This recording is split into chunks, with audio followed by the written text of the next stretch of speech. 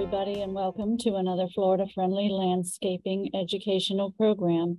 This program is being pre-recorded, so you can watch it at your leisure, and hopefully soon it will also be available on Hernando County Government YouTube.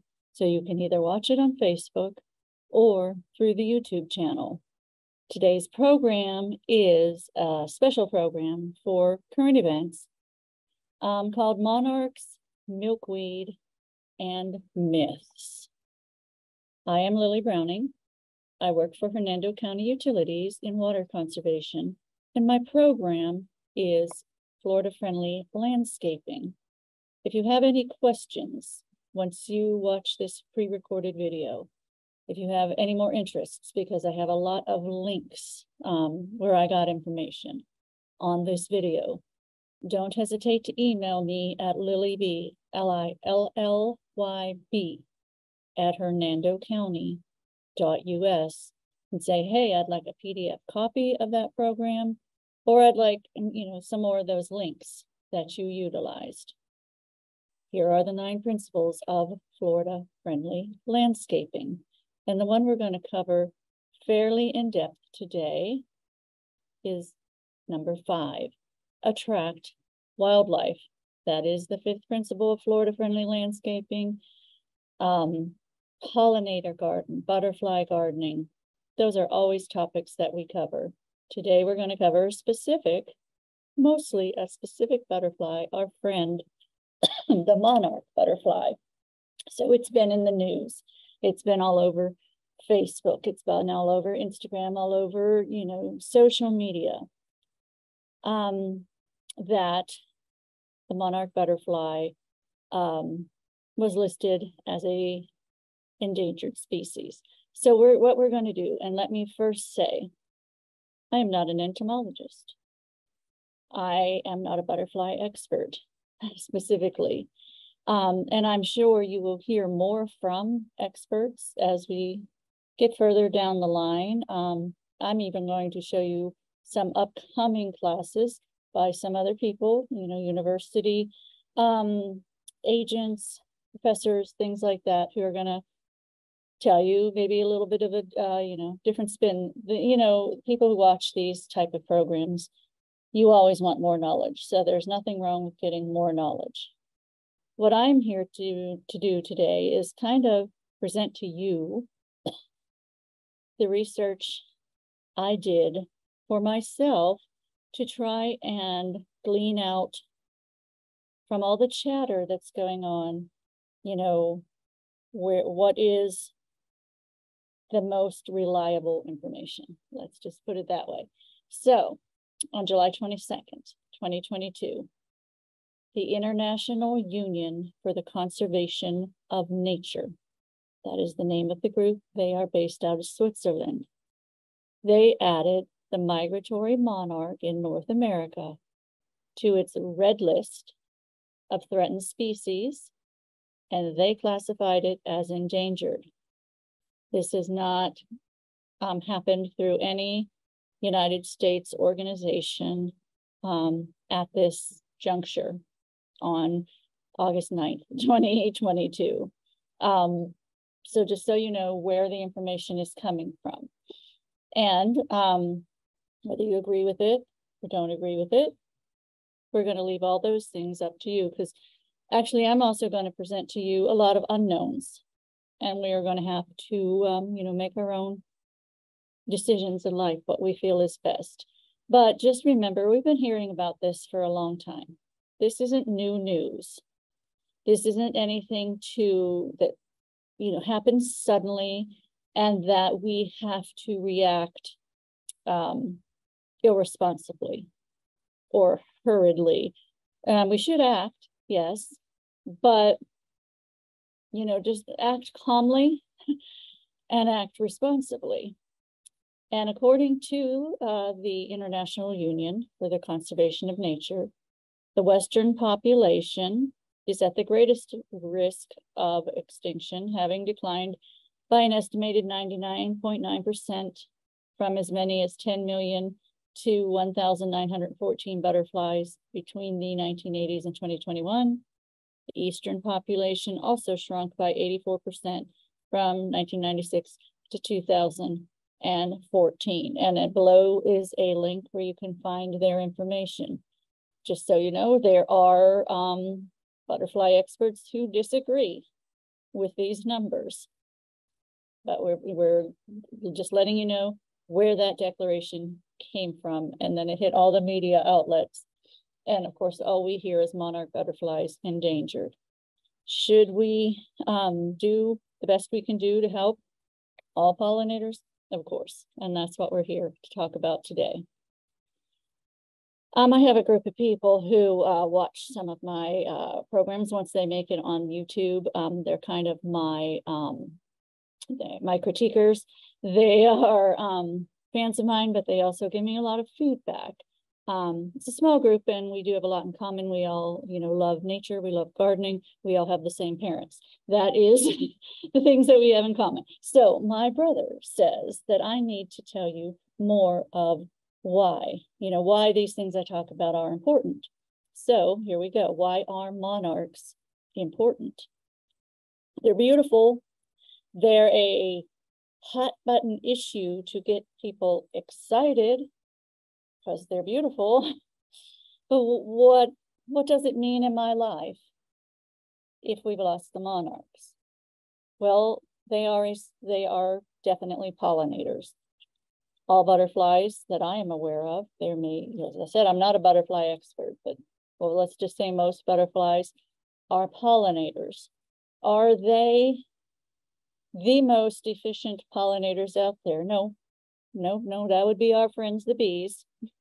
The bees, that's their main job on earth, is to pollinate, but butterflies are certainly backups in that. They add, they augment the pollination process, as well as do beetles, ants, even mosquitoes, all sorts of things. So in their process of laying eggs and nectaring, doing all that they do, they happen to pollinate. They're called incidental pollinators. This is probably one of the very most important parts, is they are part of the food chain. They are a food source out there in nature.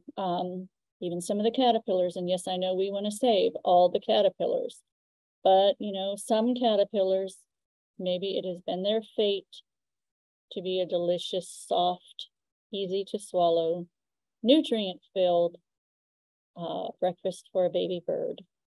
That's just the way that nature works. And we're going to get a little bit more into that as well. And one of the things they are, as I mentioned, they are beautiful. So they're kind of have become the superstar of the pollinator world, maybe next to the bees. They're gorgeous. They're a wonderful model. So therefore, we use them as ambassadors because they catch attention due to their beauty and their grace. So we use them as ambassadors for, the entire pollinating world. Why do we need pollination? Who needs pollination? Do you like to eat? That is the question. If that is so, yeah, then we all need pollination. So what are causing the decline? Whether or not you agree with the seriousness of the decline, the findings found by the group, whether or not the USDA will make this declaration, or any kind of wildlife service here in the United States. There are, right out there right now is a perfect storm of things occurring that do threaten the monarchs, as well as some other butterflies, insects, things like that. The perfect storm that's going on for our friends, the monarchs, are the deforestation, particularly in Mexico, where many of them go, but also in Southern California, as well as South Florida. The changeover in the midsection of our country from grasslands to farmlands, well, yes, that's been happening for 200 years, but now we're getting more efficient at it. The use of herbicides and pesticides, not just amongst the farmers, but amongst everyone in their homes and everywhere. All that together, creates a reduction of milkweed, housing developments, business developments, all of that. Mixed together with climate change, throw in a fairly typical disease. There's several diseases they can get. We're only going to cover one major one. Throw that in and you do have a perfect storm of challenges for our monarch friends. So you have all these things brewing around out there that are making it more challenging for the monarchs. So let's talk a little bit about migration. We hear about the migration, and I wanted to learn more about, their migratory patterns. What we hear a lot about, and that is what most of them do. They're going to be coming from way north, even Canada, and in all parts of, not all, most parts of the United States, even the Northeast. And they're going to go to a specific place in Mexico, specific places, of which we will cover in a little bit, so they can overwinter. But there are two other groups that do not go to Mexico. And you can see here where we're talking about in Southern California, as well as all you lucky people listening from South Florida. Those groups do not go to Mexico. They overwinter along this coast here in California, as well as South Florida. And when I was thinking about doing this, one of the major questions I had is, why? Why do they go to Mexico? We just kind of accept that they do. We've heard that they are having problems getting there. We see these beautiful pictures, all these billions of monarchs together when they get there. What's going on? Why? Why do they do that? So, well, they're overwintering. Okay. And they use their circadian rhythm to orient themselves with the direction of the sun. And they also use the Earth's magnetic field to fly towards the equator. Are we 100% sure of this? No. Are we 100% sure of any science? No, but these are the best answers we've come up with to this point. And it wasn't until the 1970s that scientists even found out where all these monarchs are going. Can you imagine being that scientist who encountered one of the mountaintops in Mexico where there was nothing but just billions and billions of monarchs? That would be really amazing. And they followed them to an area approximately 70 miles wide outside of Mexico City. And that came from this Dickinson County Conservation Board link that I have at the bottom of this slide. So what are they doing? You said they're overwintering. Well, in the volcanic mountains, this is also coming from Dickinson County Conservation Board, there are forests of fir trees that were found to host the monarchs in the winter, Oyamel firs. And they are very rare. Only 2% of the original forest remains. They only grow at high altitudes, between 2,400 and 3,600 meters above sea level. Right now, only 12 mountaintops have been found to host the rare habitat for the monarchs. So these Oyamel trees, these fir trees, create a microclimate where cloud cover provides consistent moisture. You're thinking, that sounds cold, right? The cool temperatures allow the monarch's metabolism to slow to conserve lipid reserves during the winter without causing the monarchs to freeze unless there is a stretch of bad weather. Protective trees and shrubs also protect the butterflies from occasional snow, rain, and hailstorms. So the monarchs cluster together on the Oyamel trees to stay warm. Tens of thousands of monarchs can cluster on a single tree. So that's what they're doing there. But as we mentioned, Most of them are going to Mexico, but not all of them. Some of them are California dreaming. The monarchs coming from east of the Rocky Mountains, they migrate to Mexico. Those coming from west of the Rocky Mountains, they migrate to the coast of central and southern California. Range extends from the Rockies to the Pacific Ocean and as far south as southern Canada. So by November, most are sheltering in trees from anywhere from San Francisco to San Diego. So that's pretty cool too. And I found that information from www.parks.ca.gov and from www.visitcalifornia.com, experience, etc., where the monarchs are. But here's exciting news for the Sunshine State. Florida also has a breeding population that does not migrate. That's in South Florida for those of you, and I know we have several people from South Florida who listen to our virtual plant clinic fairly regularly. So we get to hear about all the good things happening plant-wise and pollinator-wise in South Florida in their yards. South Florida hosts monarchs migrating from Canada who came to stay. Something we're pretty used to in Florida. So, you know, Canadians coming to stay, you're certainly welcome. Now, that's South Florida. Some of the North Florida monarchs will join the U.S. migratory population. And here's where it, you know, some of the debate comes in. How the heck do they fly over the Gulf? Some say they do, but others, as you can see from this, are kind of suggesting they follow the Gulf Coast. So they have some landing places.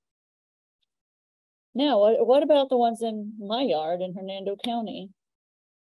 I don't know. We haven't quite figured that out yet. You know, there's an organization I'm going to talk about that is always looking for citizen scientists. So, you know, you can look them up. I'll get their name in a little bit and see if you can help track them. They do, you know, put teeny trackers on some of these butterflies. So I guess the question for us in Central Florida is the monarch in my yard, is it going on down to South Florida to stay there? Or is it joining that group up in North Florida to go to Mexico? Haven't yet had, you know, a conversation with a monarch to be able to figure out where they're going. But you can go to St. Mark's National Wildlife Refuge, look that up on the internet, and in October, you can watch some of this migratory occurrence happen. So that is something fun you can do as well. Here's something that I learned in this research, and it may seem pretty obvious, but when we hear about the monarchs migrating from North America all the way down to Central America and Mexico, I know my mind, you know, thought one butterfly makes that whole trip. That's just maybe the way it's said, or that's the way our mind works. Well, that's something new I learned. The monarch migrations are made relay race style by individuals from 4 different generations. So that monarch leaving Canada, they're not getting to Mexico themselves, but they're part of a process. So 4 generations later, so their great-great-grandchild is the one getting to Mexico. And, you know, 4 different generations, each competing one leg of the journey. They only live a few weeks. The migrating butterflies, they live a matter of weeks. The ones that make the trip, the ones that got there, that had the southern end of that trip, they're going to live a few months while they overwinter. And they, you know, have that lipid slowdown thing that goes on. So overwintering butterflies have longer lifespans than migrating ones, but they're only going to get so far, lay some eggs, and then their life is over. And then the next group goes further up, and the next group further up. So kind of a really cool relay race. All that being said, you're here to wonder, what can I do? What can I do to help the monarch butterflies in this arduous journey that they've always taken? And of course, the answer you will hear is plant milkweed. And that is the most simplistic answer we can come up with, but there are steps and processes, things you need to know so that we help them in a responsible manner. Let's cover that. Milkweed is, of course, the host plant for your monarch caterpillars. They can only host on milkweed. There's lots of different types of milkweed. In Florida, we have 21 native species. So that is great, you know, for the monarchs that are out there in the wild. Never, never, never remove milkweed growing where you see it wild, especially, I mean, it's illegal to move it from a protected state park, national park, county park, anything like that. But if you see it growing by itself, certain types, and maybe it's the lot next door that you know is getting ready to be destroyed, then maybe there's some leeway you can try and save it. But don't get yourself in trouble for trespassing. You know, get permission of the property owner.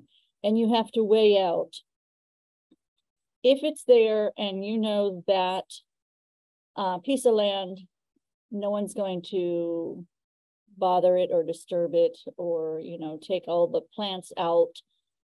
The plant is safer growing where, you know, nature put it to grow wild. It's going to do better. It's going to be a struggle to transplant it. Even collecting the seeds, you know, the plant decided to be there. There's something about that location. So let the plant scatter its seeds around that location. If you know this area is going to be destroyed, then yes, then you can step in. If it's an area close to your house, if you find it far away from your home, then maybe, you know, find someone else who can try and rescue that plant. So these are the 3 of the 21 native milkweeds that have been successfully propagated and marketed in a lot of our native plant nurseries. So those would be this Asclepias, all milkweed, starts with the Latin name Asclepias, Asclepias tuberosa. We also call that butterfly weed, but be careful, because there's another plant called butterfly weed that is non-native, I think, to all of America, and it will attract butterflies, but it is not the best plant at all. So Asclepias tuberosa. Also, I think they might call it sandhill milkweed as well. Then you have your perennis, Asclepias perennis. That's this white one. I want Asclepias perennis to be the pink one because it starts with a P, but I didn't get to name them. So Asclepias perennis is this white one. Asclepias incarnata is this pink one. These two, especially the pink one, is a swamp milkweed. So that will tell you what kind of area it needs to be in. I have read recently that you can have the perennis, the white one, even though it does prefer wet areas. I've had people say they've had it growing in their regular yards without irrigation and, you know, doing fine. Now, there are also at least 3 others that milkweed enthusiasts, nursery workers, nursery owners, master gardeners in their own yards, various people are beginning to have more luck propagating and making marketable these 3 species. So you might find these available. This world milkweed, that's this right here. I've seen it in the wild growing. I haven't seen it in a nursery, and it's mostly just a stem, and then everything's going on up here, pretty small.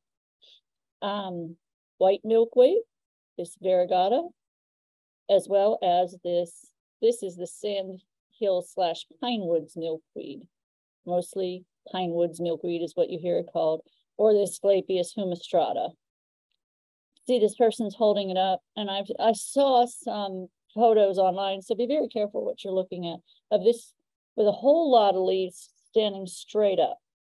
So maybe somebody has hybridized it in some way, but every time I have seen this, and only growing wild, it's a runner, likes to lay on the ground.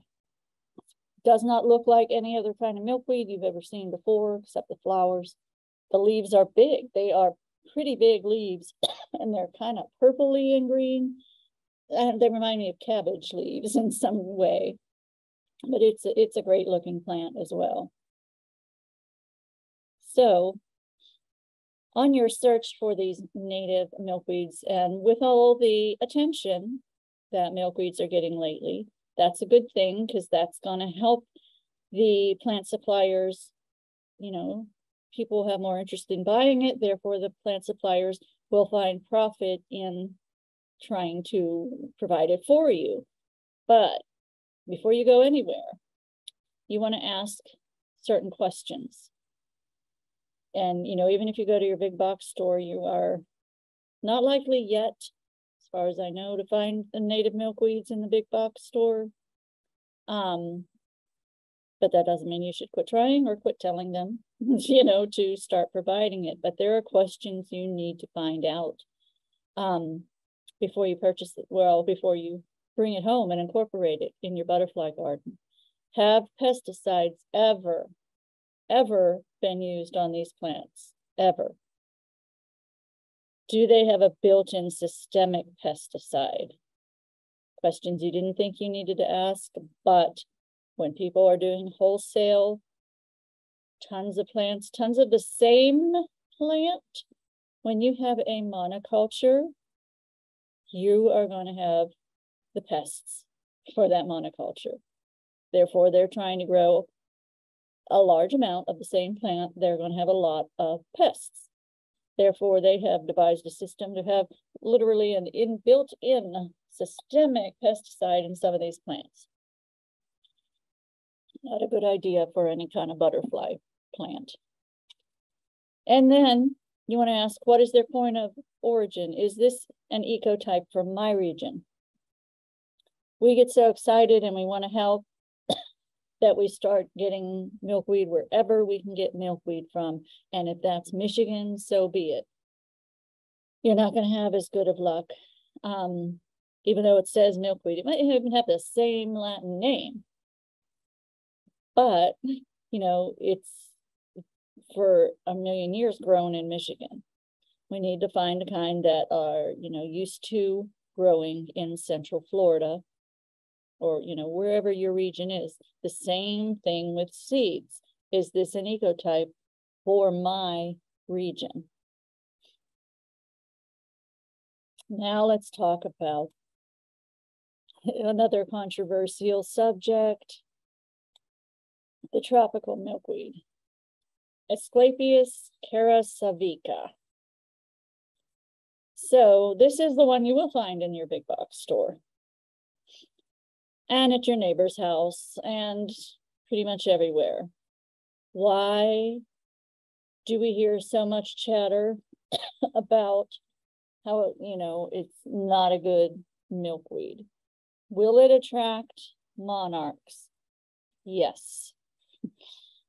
It definitely will. Does it fill in faster and look prettier aesthetically because it fills in a bed faster than your natives?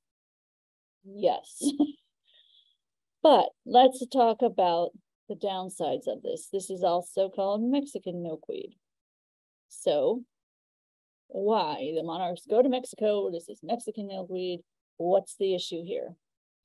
Well, for those of us not in Southern California or not in South Florida, the problem is Well, with our native milkweeds, even before we have a freeze, they're going to start to, for the season, kind of die back.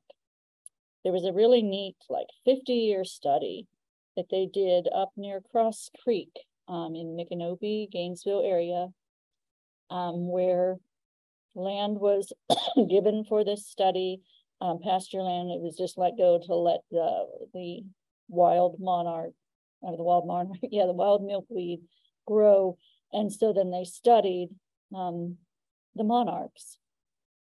And what they found to be of great importance over that very long period of time was timing. Because if the monarchs hatch out and the milkweed's not quite ready, you could lose a bunch of monarchs. So if there's a weather event, something like that. Well, the opposite is with this tropical milkweed. It doesn't start to senesce, doesn't start to die back when the daylight hours are getting shorter. Your native milkweeds will. Why? Because those monarchs need to get south, whether that is South Florida or Mexico. They don't need to hang around in North Florida or Central Florida because they do not withstand freezes. Yes, we just said it got cold in Mexico, but remember, they're all huddled together and they're in that microclimate. So it doesn't die back naturally on its own. Why is that bad? It confuses the monarchs into staying around. There's food here, so I'll just stay around instead of being forced to move south. Okay, so they say the answer to that, and even the University of Florida, several sources will tell you, okay, cut them back from Halloween till beginning of April. They'll keep trying to come back, so you have to keep cutting them back so that you don't confuse them. Now, I know the Xerces Society doesn't feel very trusting that people are going to keep up with that. That's why they suggest just not having it. So that's, one of the issues there. OE disease seems more prevalent when we deal with tropical milkweed. I'm going to skip that for now because I'm going to get into details about OE disease. All milkweeds are toxic. Any kind of milky plant is generally known to be toxic. So that's why monarchs have evolved to make it their host plant. If it's toxic and they're ingesting it, but it's not toxic to them, that makes them toxic to their prey. Pretty smart, evolutionary idea there. But they say this non-native Mexican or tropical milkweed has higher levels of toxicity. So it's growing more. People buy it because it's easy. And so there's a lot of it. And so if this is their entire diet and they never get any of the native milkweed, then those toxins can build up to be a toxic level for the caterpillars. So that's one thing they throw out there. It is showing signs of becoming an invasive plant. Just the other day, one of my sisters sent me a picture. Is this milkweed? I knew it was a tropical milkweed. I just was like, yes, it's milkweed. And she said it's growing by my trash cans by itself. And I only answered her, because we've had this conversation, already. I've seen it growing on the side of the road where nobody put it. So I can even, have personal knowledge that it'll pop up where nobody put it. And that's a good thing for native plants. But, there has been talk it could potentially become an invasive plant.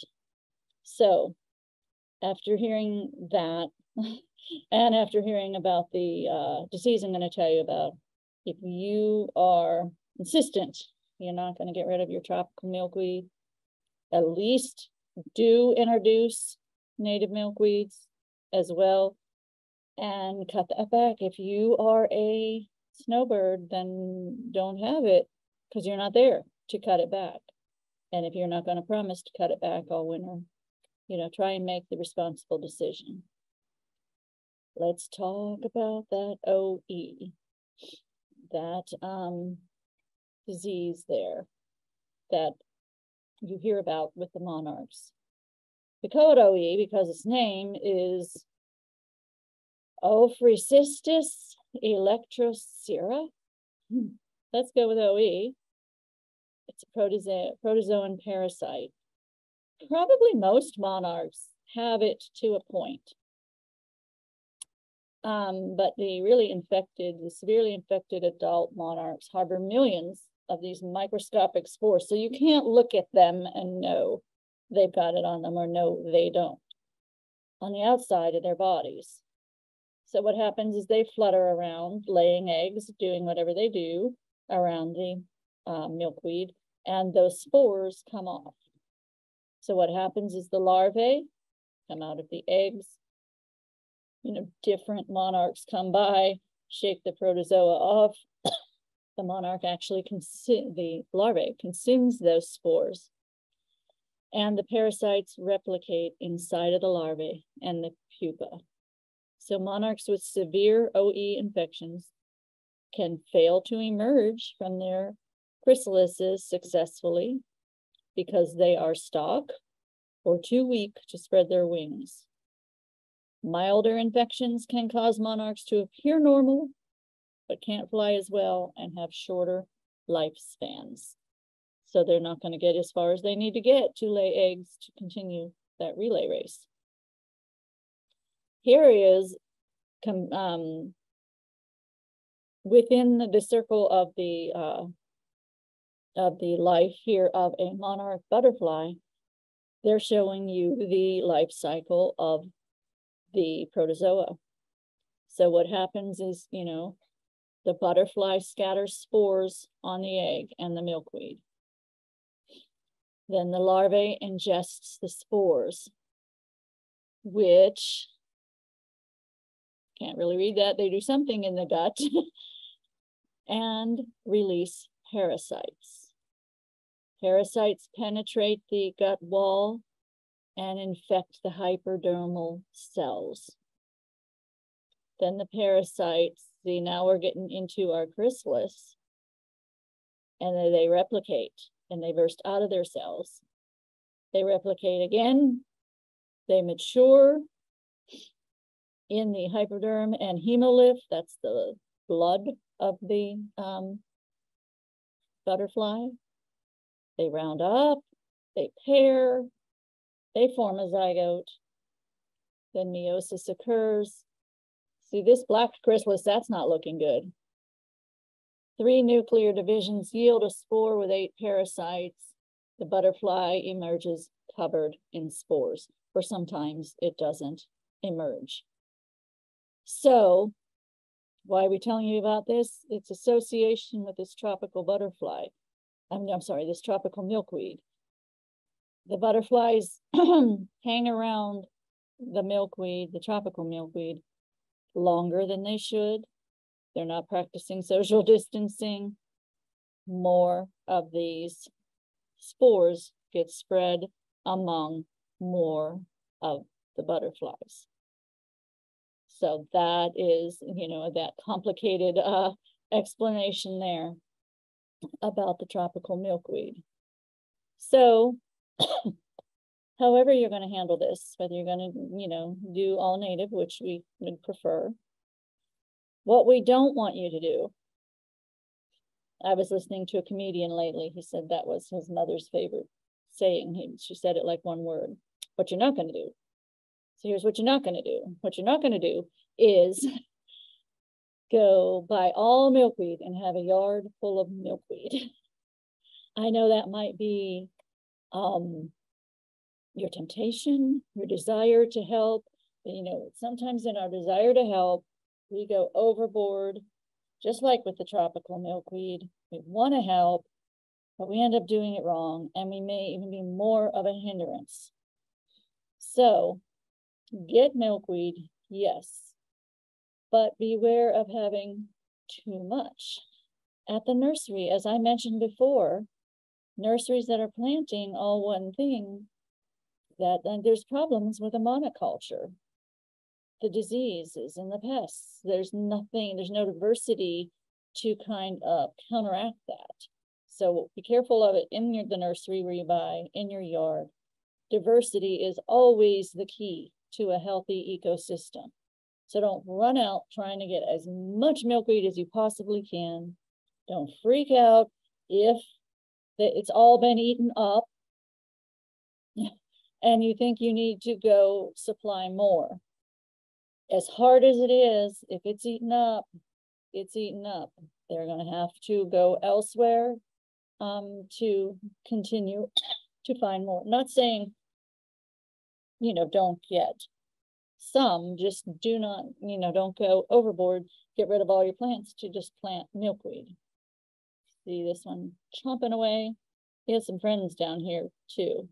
We're going to get back to, I don't know whether it's male or female, somebody probably does, but, and somebody may also be thinking something in your mind right now, and I'm going to cover that, don't worry, as in right now. Monarchs are not the only ones that use milkweed as a host plant. They're not the only ones that like to munch on milkweed. So share the milkweed. Don't be one who is just like, I want to save monarchs, therefore I'm going to get rid of everything else that tries to be on my milkweed because I only want the monarchs to have this. I've actually had someone say, I think there was an imposter. Should I let it be there? Or should I spray it? Please do not ever spray it with anything, ever. But also, so what if you think it's an imposter? What the heck is that?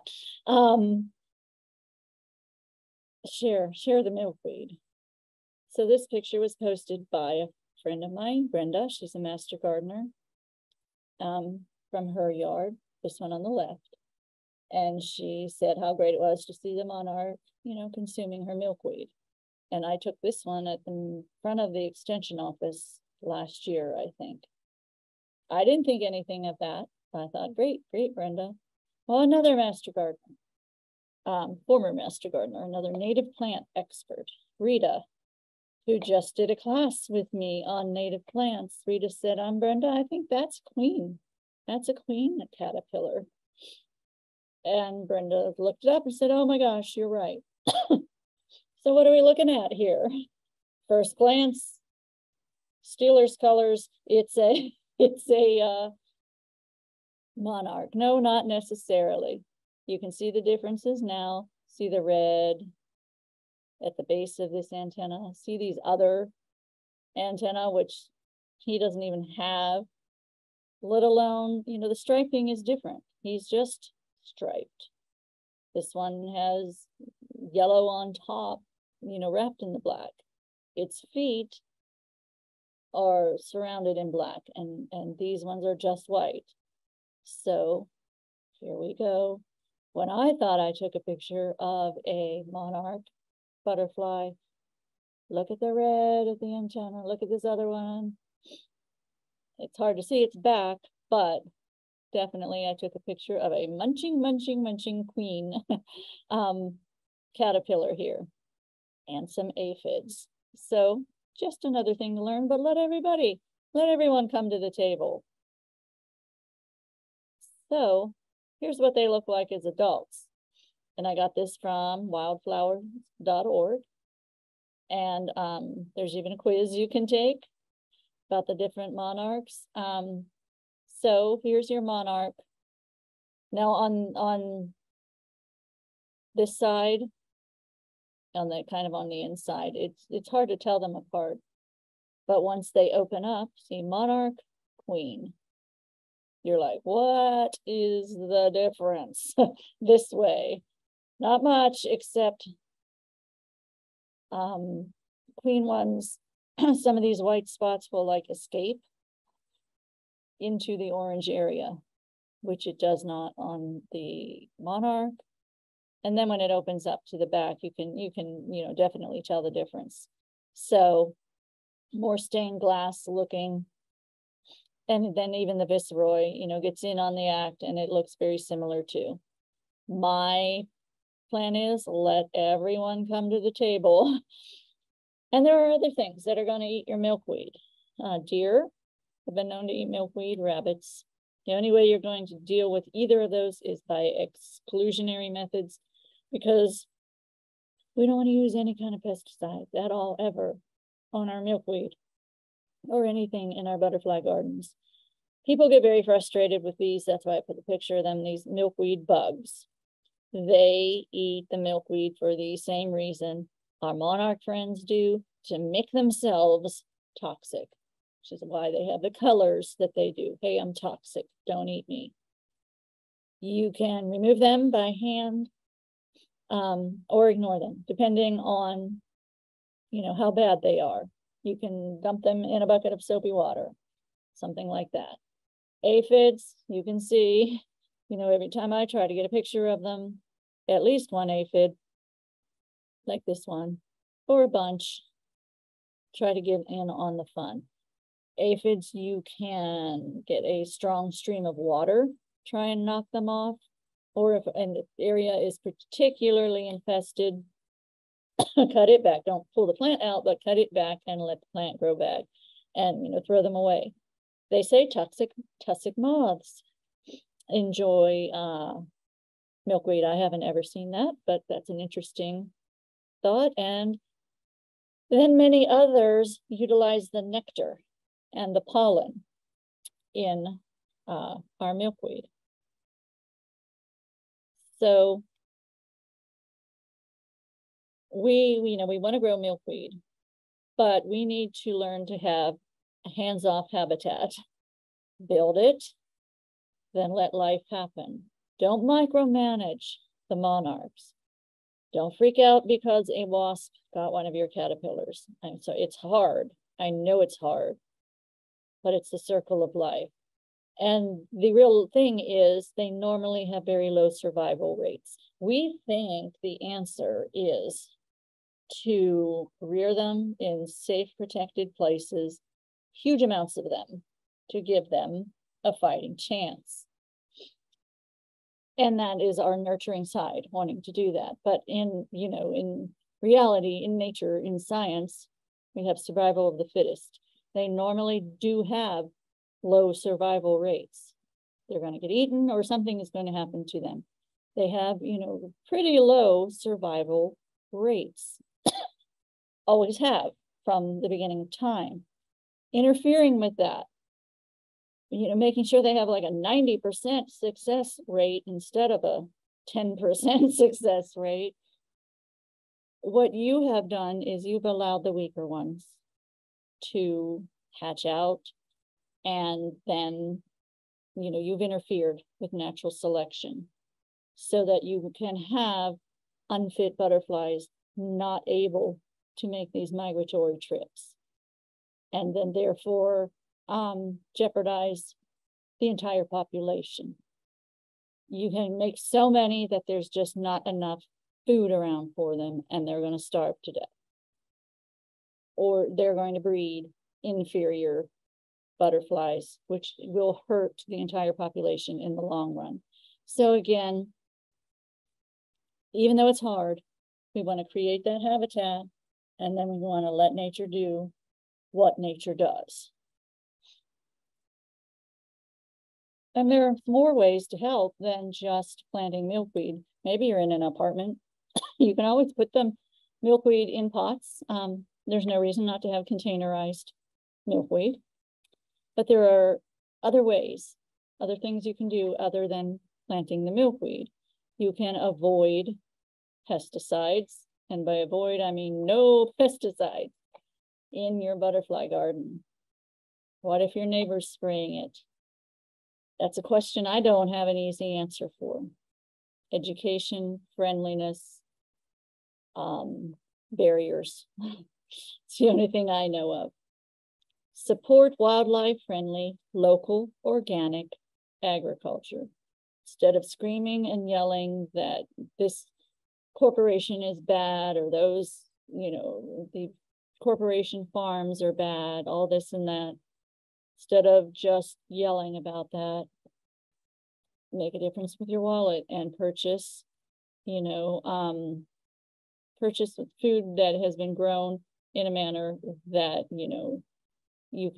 that suits your conscience.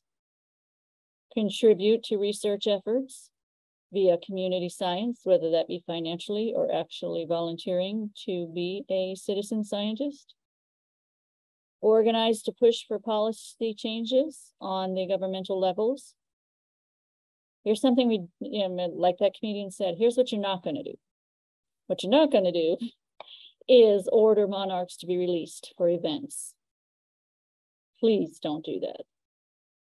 They come from areas not near you, and then you release them in areas that is not where they're supposed to be. They are weakened by the whole process in the rearing process. Again, the rearing weak. No, just don't do that. Support those wild areas. Be in support, whether through your vote, through your finances, through your letters, however you have to do it, so that we have more conservation areas, more areas where they will be protected. And however you can go about reducing your carbon footprint. These are all ways that we can help all of the pollinators. Now, let's get to that rearing I've been alluding to, because people love to do it. It gives them a good feeling. They feel good when they, let these monarchs hatch out. Unfortunately, what happens is people, again, you are shielding them from the natural things that might happen that might help weed out natural selection. Also, we've known people just to release them like in February. It's like they're number one, or they're going to freeze or they're going to starve to death. There's nothing to nectar on out there. So we're not saying, and the Xerxes Society understands that, it could be a great science experiment. It can be a great learning opportunity for your children to understand nature. So they're not saying no rearing at home. What they're saying is rear no more than 10 monarchs per year, per household. That's the limit you're going to get to do. You're not going to rear these to sell. You're not going to rear these to, be taken off at some event. If you do that, you want to collect immature monarchs locally from the wild, heeding, of course, collection policies on public lands. Never buy, never ship the monarchs. Raise them individually and keep the rearing containers clean between individuals by using a 20% bleach solution to avoid spreading diseases or mold. And of course, provide sufficient milkweed, including adding fresh milkweed daily. Keep the rearing containers out of direct sunlight and provide a moist but not wet paper towel or sponge to provide sufficient but not excessive moisture. Then you got to go back.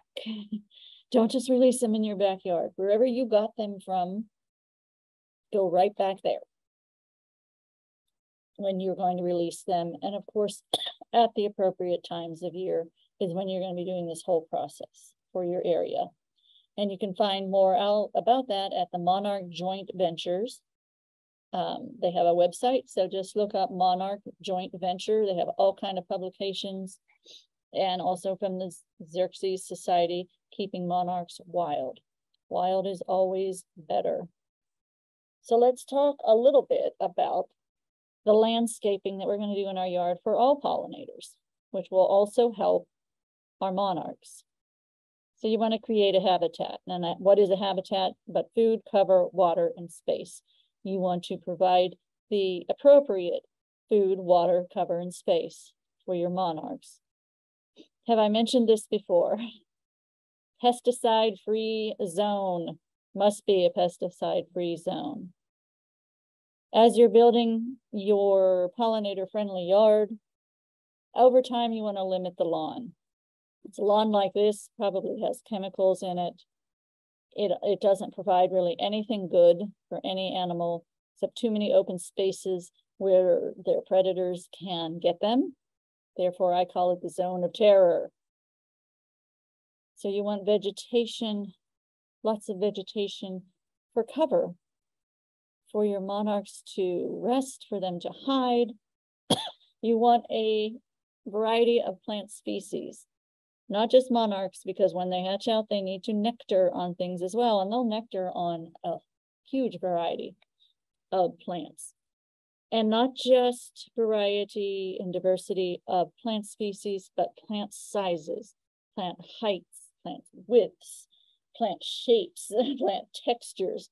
All these things create great diversity for all of the wildlife. You can create what people are calling way stations. The idea's been out there a long time. I think they just put this name of way stations on it. You can create a puddling area. Monarchs and, well, all butterflies don't just get minerals and moisture from flowers, as much as we would like to imagine that. They've been known, well, they'll get it from mud, and that's fine too. That's where you can create a little mudding area for them. They'll get it from manure. They'll get it from carcasses.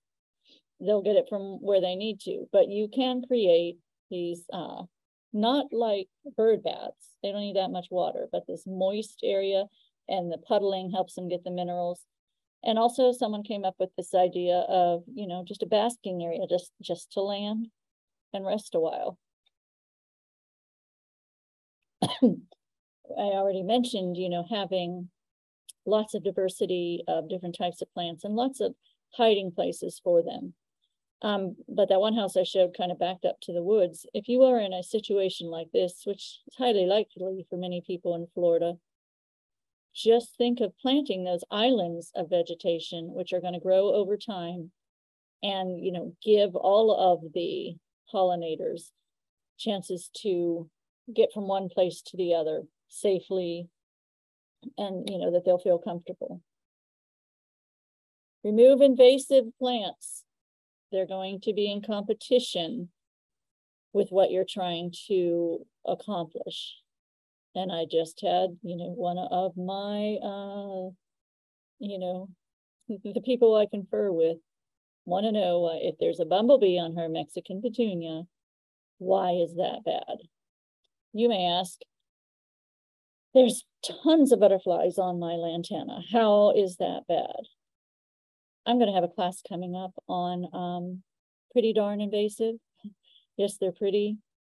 Yes, they can attract wildlife. I mean, that's how they get spread a lot of the times.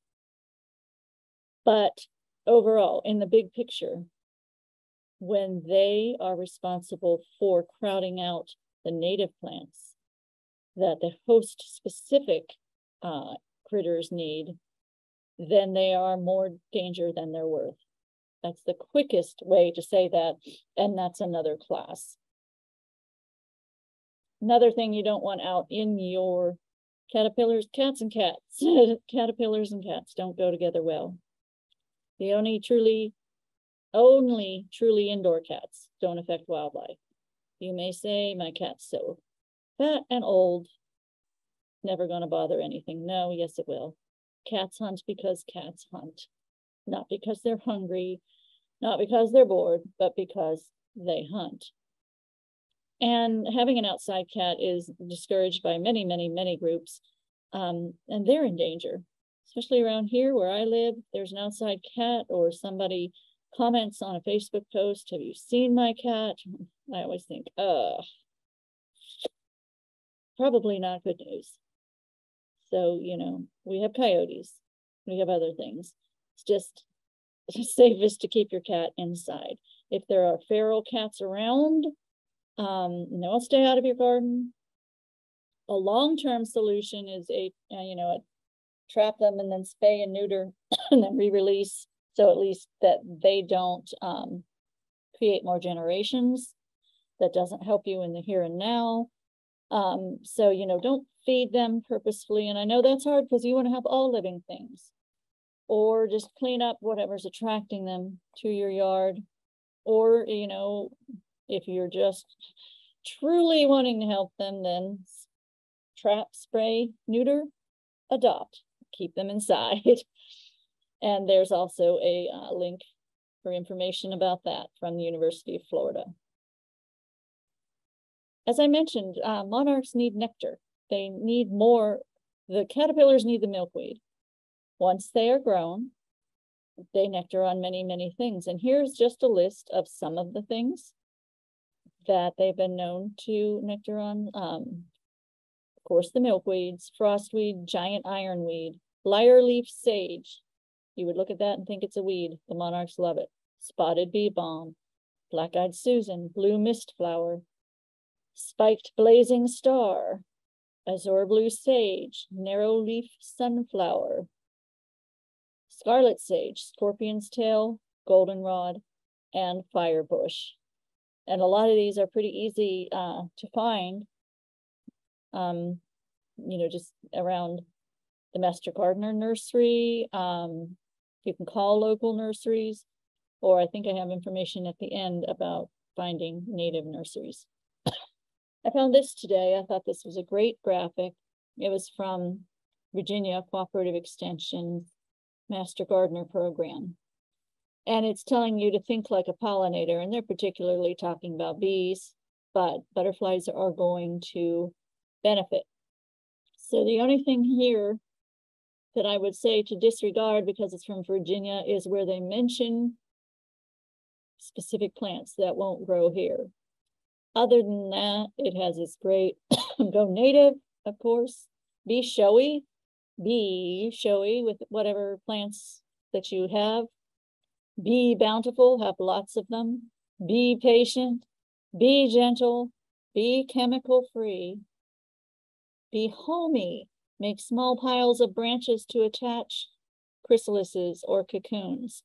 Provide hollow twigs, rotten logs, with wood-boring beetle holes, and bunch grasses and leaf stumps, old rodent burrows, and fallen plant material for nesting bees. Leave dead or drying trees for woodpeckers. Be sunny. Yeah, your butterfly garden has to be in the sun for most of those plants. Be a little messy. Most of our native bee species, 70% nest underground. And so avoid using weed cloth or heavy mulch. Same here. Be aware, observe pollinators when you walk outside in nature. Notice which flowers attract the bumblebees or solitary bees, and which attract butterflies. And be friendly. Create pollinator-friendly gardens both at home, at schools, and in public parks. Help people learn more about pollinators and native plants. I thought that was a very great graphic there. We've talked quite a lot about monarchs, but I don't want you to think they're the only thing that's facing challenges out there. We have federally threatened or endangered insects in Florida. Most of them are from South Florida. We wouldn't ever see them in Central Florida, but they're doing pretty poorly. So the American burying beetle, the Bartram's scrub hair streak, Cassius blue butterfly, a South Florida butterfly, Cyrinus blue butterfly. Blue butterflies they just have a difficult time. Florida leafwing, Miami blue butterfly, very rarely seen anymore. They're only seen in a specific conservation area like an island, other than in labs where they have saved a few. Miami tiger beetle, pretty, isn't he? Knickerbean blue butterfly, and the Shoss swallowtail butterfly. We see lots of swallowtail butterflies, so you're thinking, what? Well, this is just a particular kind. This is just to show you there are other things out there struggling. And everything we just learned will help all of the pollinators, all of the insect critters out there. And before I go, let me tell you a success story about the Attila butterfly. That is another South Florida butterfly that, we weren't likely to see in Central Florida anyway. But in South Florida, this butterfly was thought to be extinct. all the way from 1937 to 1959. And the University of Florida says, due to over-harvesting of the root of coontie by early settlers. And they leave it at that. And I would like to argue with that just by common sense. I don't think there are enough early settlers. There were some, and I'm sure they did some damage, but come on, let's talk about development as well that affected these coontie. So now they're considered rare with limited distribution. They're no longer extinct. They found them again. It is found in local colonies in Palm Beach, Broward, and Miami-Dade counties, and also in several Caribbean islands, including Cuba, the Bahamas, places like that. Why? Why did that happen? Why did that turnaround occur? Was that a specific effort? Not really. We stopped eating the coontie. What they did was they would dig up the roots and make a starch product out of it. And we started using it as an ornamental. And I think there's more to it. I think the more people pushed native plants and you had to have a certain percentage, you know, different developments, the coontie, for whatever reason, somebody out there thought, well, people need native plants and this coontie is pretty easy to grow. So now there's not an abundance, but a good amount. It's not hard to find coontie. So they started putting it back, and guess what? At least in little bits in isolated communities, this butterfly that they thought was extinct has come back. So that is a fantastic story to end with. But just remember, what we should do for our monarch friends is plant that native milkweed, provide a good habitat for all pollinators, plant a diversity of flowering plants and stagger those bloom times. So some are blooming spring, summer, fall. Support the preservation of the wild areas. Use your purchasing power to encourage sustainable agricultural practices. It makes more sense to do that than to yell and scream on Facebook and then go, be a consumer of the products that you're yelling about. So make changes with your purchasing power. Reduce your carbon footprint. Embrace the circle of life. Not every one of them is going to make it, and that's going to have to be okay. Here's what not to do. Here's what you're not going to do. What you're not going to do is plant a monoculture of just milkweed, or rely on the easy tropical milkweed for all your answers, or allow the tropical milkweed to grow from Halloween to the beginning of April. You're not going to interfere with the natural processes in your garden. You're not going to rear more than 10 monarchs in captivity per year per household. It's just going to be a science project. It's not going to be a hobby or a career. You're not going to order monarchs to be released for an event. And you're not going to purchase plants or seeds for areas outside of your range. Just remember, no effort is too small. No effort is too small to have a positive impact. If we all did just a little, we are going to make a big difference. Here are the resources, some of the resources that I used. And like I said, email me. I'll be glad to send you these links for this information. There are more classes, as I mentioned at the beginning, that are coming up about our friend the monarch. This one is by Pinellas County Extension Specialist James Stevenson. I've yet to meet him, but I've become a fan online. He's a fantastic teacher. So on August 17th at 2 p.m., he's going to have a class. There's a link here. You can go to Brooker Creek's Facebook page to find the event and sign up. You do have to sign up for it. He just wants you to know that they will explore this wild plant's biology and ecology, not how to grow it for yourself. And then the Hernando County Extension Office is partnering with different specialists at the university. So August 26th at 1, they're going to have the monarch butterfly by Dr. Jarrett Daniels. He's a professor at the Department of Entomology and Nematology and curator at the McGuire Center for Lepidoptera and Biodiversity. He's going to know a whole lot more than I did, so that's going to be a great one to attend. Look at Hernando County Extension's Facebook page and under their events. And then on September 23rd at 1, Jim Davis, their director, is going to present Attracting Butterflies to Your Landscape.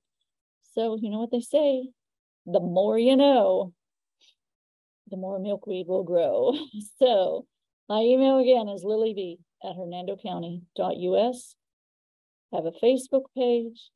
I have a Twitter account, an Instagram page. And please go to Hernando County Government YouTube and look up all of my classes. And this one will be available on YouTube probably within a week or two. So I want to thank everyone for listening. I'm sorry that this was pre-recorded, but I thought such a hot button issue might attract, it might attract a lot of people, which in turn might attract people trying to scam you or hack in or something. So this was the best way to do it. And I appreciate everyone who listens, and I hope you all have a wonderful Florida-friendly week. We will see you again, and thank you.